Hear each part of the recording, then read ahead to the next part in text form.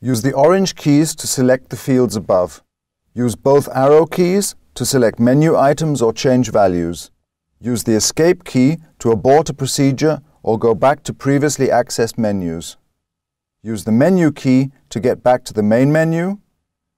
I press the info key to open the instrument diagnosis. Use this key to switch the display illumination on and off.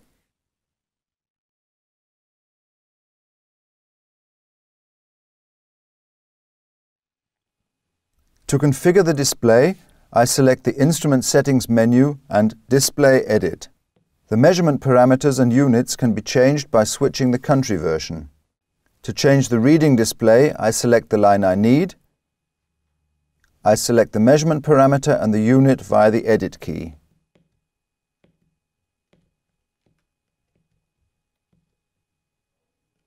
Here I also have the option of inserting or deleting empty lines.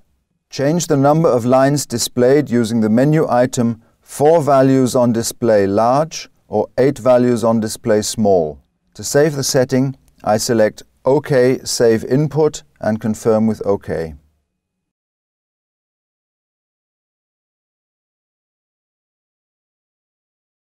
The gas path check must be carried out regularly to ensure that the extracted flue gas is not diluted with ambient air and the readings distorted as a result.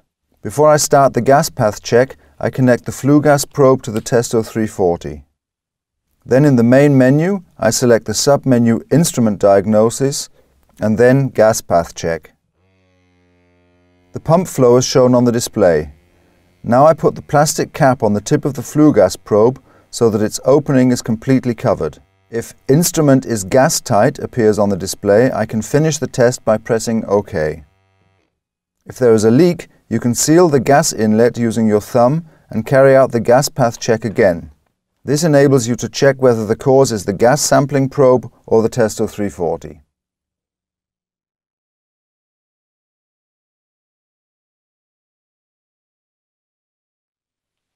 To create a new customer, I select Main Menu, Memory, New Folder.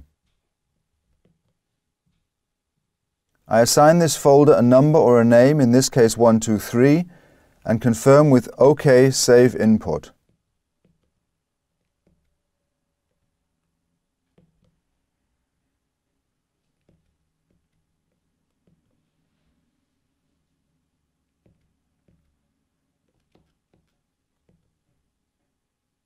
Now I create a new location. First I assign a system number, in this case Q, save this and confirm with OK, go to measurement.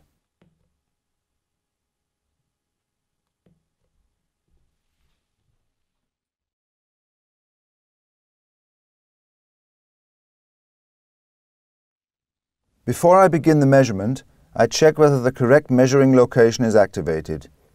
This is shown at the top of the display. To start the measurement, I proceed as follows. I select the measurement type I need in the Measurements menu. Now the zeroing phase starts. Now I come to the fuels. A list is stored with fuels depending on the country version, and other fuels can be configured on a customer-specific basis. I select the fuel natural gas. Now we need to wait another 10 seconds until zeroing is finished.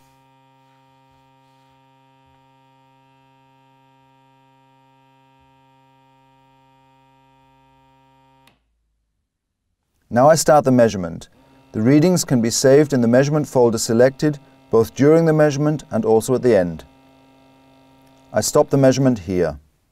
The measurement data can be printed out if required. Use either the Testo Bluetooth printer or, as in this case, the Testo infrared printer. Press to print out the readings. Make sure that the Testo 340 is in the direct line of sight of the infrared printer.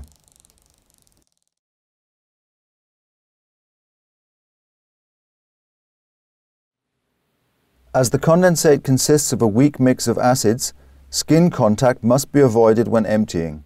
The condensate trap must not be emptied while the measuring gas pump is running. To empty the condensate trap, I hold the measuring instrument upright so that the condensate outlet is facing upwards. Next, I open the drain plug and channel the condensate into a collector. I dab off any remaining drops on the condensate outlet with a cloth. I then close the condensate outlet again.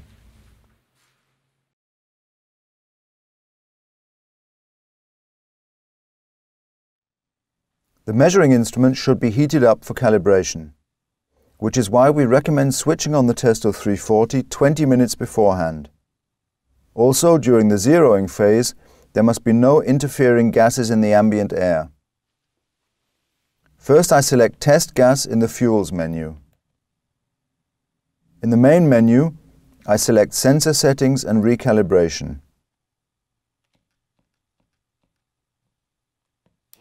Automatic zeroing is now carried out.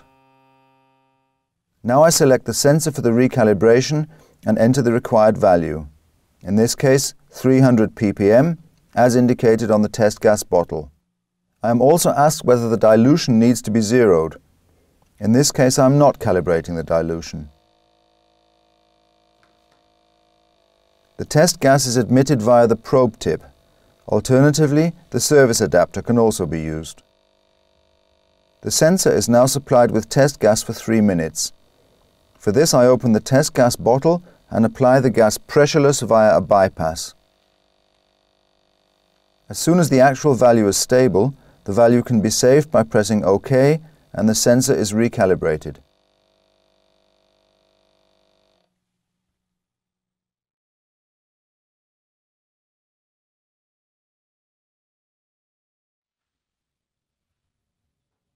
Before I can replace the sensors, I must switch off the Testo 340 and disconnect it from the mains. To open the instrument cover, I undo the screws. I can then open the clip in the direction of the arrow and remove the service cover. I pull out both hose connections on the left and right of the sensor and remove it.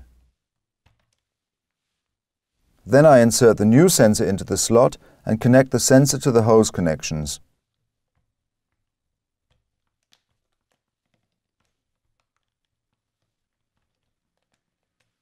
A slot bridge must be inserted in slots which are not equipped with the sensor. Finally, I put the cover of the sensor compartment back on and close it. After replacing the sensor, another measurement can be carried out straight away without adjusting the sensors again using test gas, because the sensors are factory calibrated.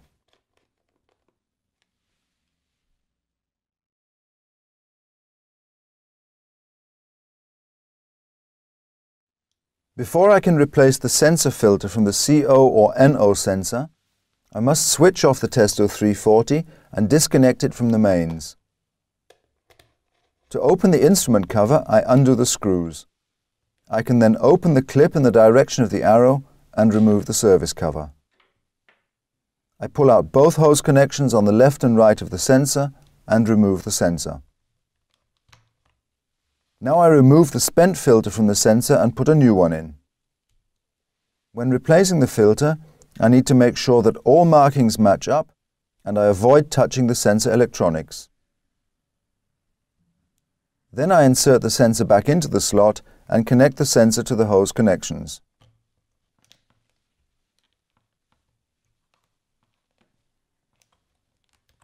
Finally, I put the cover of the sensor compartment back on and close it.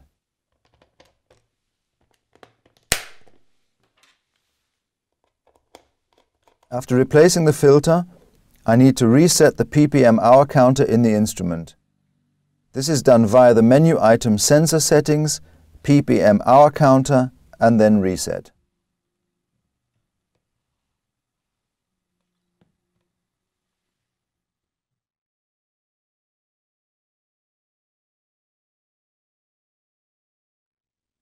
I remove the probe shaft by pressing the probe release. I can then remove the probe. For probe shafts with a pre-filter, this must be unscrewed. The flue gas ducts in the probe shaft and the probe handle can be cleaned out using compressed air. External cleaning is done with a cloth. Brushes should not be used.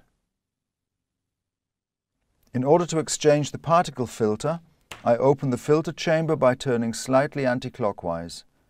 I remove the filter disc and replace it with a new one. I finally replace the filter chamber and close it. I can clean the sinter filter with a wire brush. To clean completely, I can use an ultrasound bath or denture cleaners. To reassemble the probe securely, the probe shaft must fully engage onto the probe handle.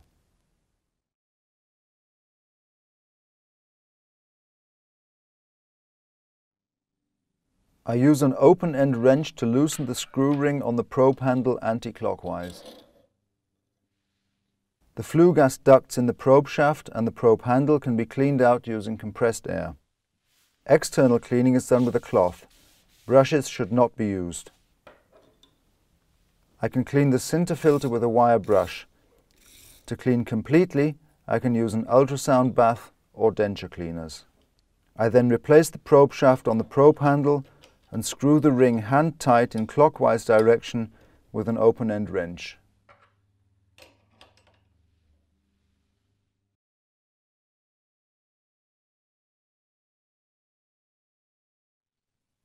To replace the rechargeable battery of the Testo 340, the measuring instrument must be switched off and disconnected from the mains. To open the instrument cover, I undo the screws. I can then open the clip in the direction of the arrow to remove the service cover. To open the battery lock, I press the orange button and slide the rechargeable battery in the direction of the arrow. I can now remove the battery. The new battery must be inserted within 60 minutes so that no data is lost. To insert a new battery, I slide the battery into the guide rail until it clicks into place. Finally, I replace the service cover and close this with both screws.